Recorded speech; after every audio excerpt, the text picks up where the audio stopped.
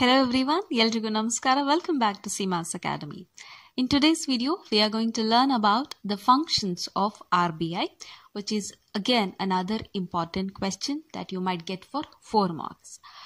Macroeconomics chapter 3 money and banking ನಲ್ಲಿ ಬರುವಂತ ಒಂದು important concept is RBI. And what is RBI? RBI is Reserve Bank of India. It is also called as the Central Bank ಅಥವಾ Apex Bank. Now, why do we call it as the Apex Bank or Central Bank? ಯಾಕೆ ಇದನ್ನ ನಾವು Central Bank ಅಥವಾ Apex Bank ಅಂತ ಕರಿತೇವೆ? See, the term central in the sense it is prime or it is important, which is at the center, alva? Something that controls other things. That is called as central, correct? So, RBI is a bank which controls and regulates the functions of other banks in the country. That is why adana now central bank anta kariteve. Innu apex anta helidre, see apex anta helidre something which is at the topmost nalli iruvantadu, topmost position nalli iruvantadanna ನಾವು apex anta kariteve. So since RBI is at the top of all the banks, if you see the structure of banks, the first thing that comes here at the top is RBI. Then we have commercial banks, non-commercial banks, all those. So all banks are regulated and monitored by whom?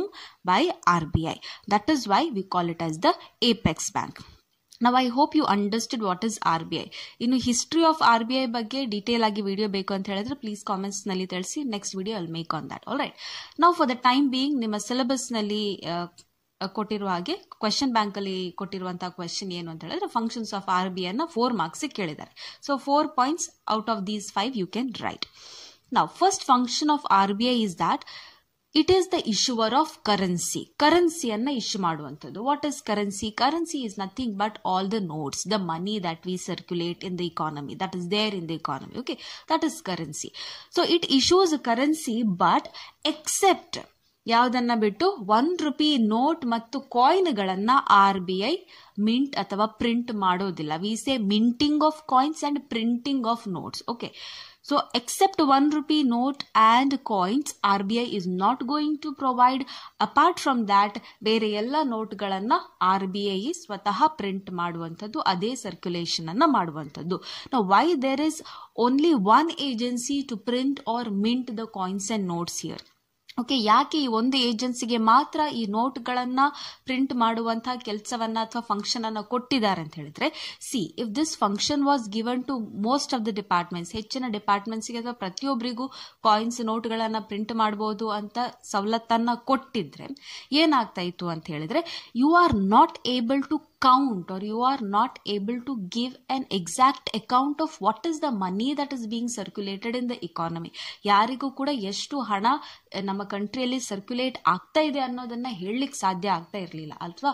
So that is why there could have been a mismanagement of money. That is why ಒಂದು ಡಿಪಾರ್ಟ್ಮೆಂಟ್ಗೆ ಈ coins ಮತ್ತು ಹಣ ನೋಟ್ಗಳನ್ನ print ಮಾಡುವಂತಹ ಕೆಲಸವನ್ನ ಕೊಟ್ಟಾಗ it becomes very easy to count R be accountable for the money that is being circulated in the economy, right? So that is why we have only RBI as the issuer of currency. But I told you except ₹1 note and coins. So hagidre ee ₹1 note and coins galanna yaar provide ಮಾಡ್ತಾರೆ? See, that is issued by government of India, or we call it as Ministry of Finance. All right, done with the first point. It is the issuer of currency.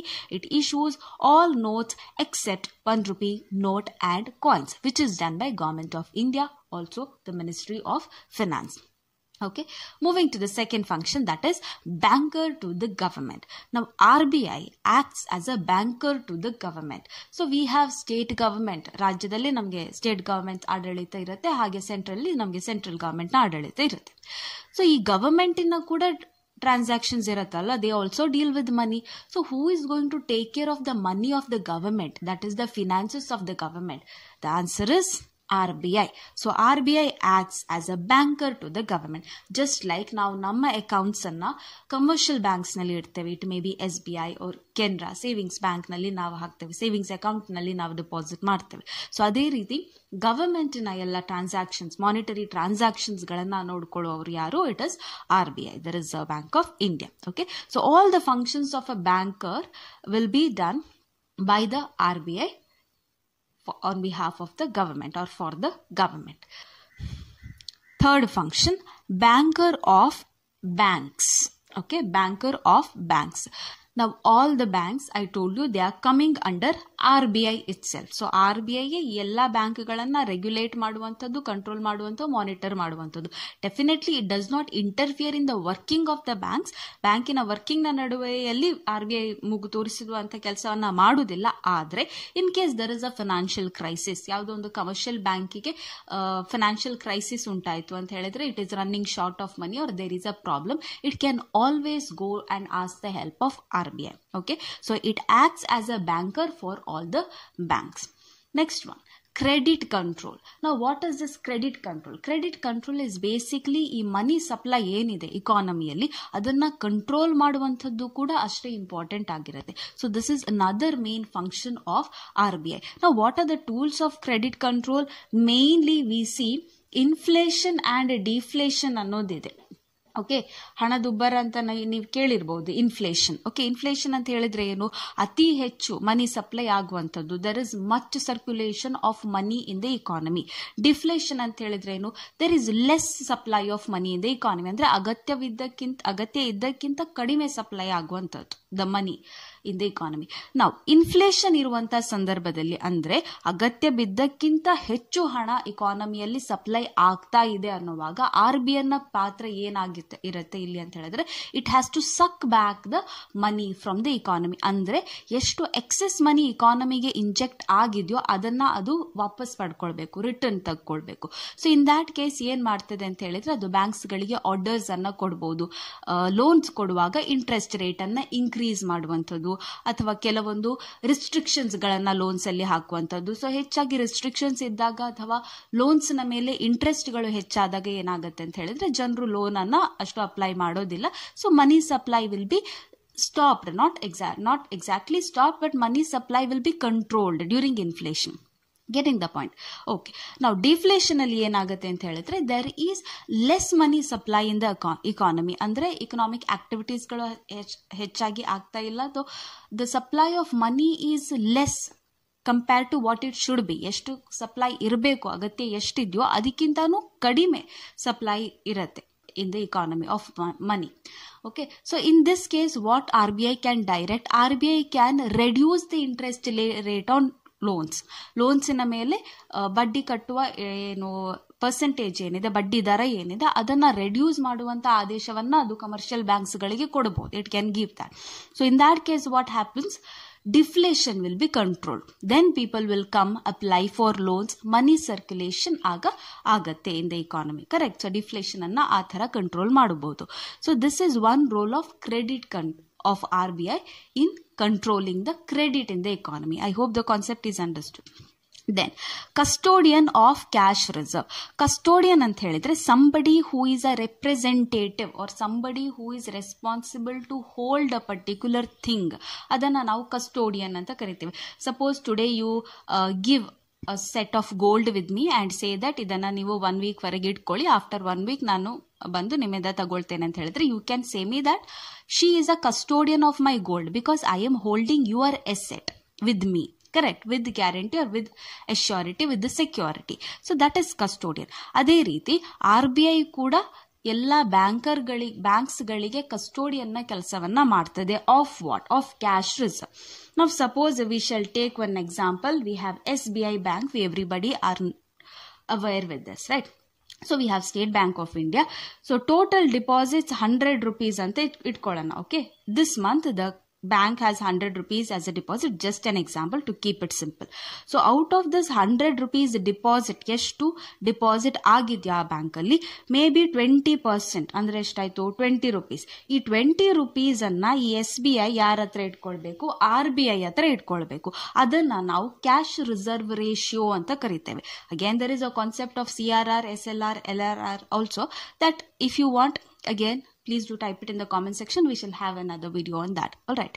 Now ಸದ್ಯಕ್ಕೆ ಈಗ ಈ deposit ನಲ್ಲಿ ಒಂದು ಬ್ಯಾಂಕಿಗೆ ಎಷ್ಟು deposit receive ಆಗಿರುತ್ತೋ ಅದರ ಒಂದು portion ಅನ್ನ it has to keep with the RBI.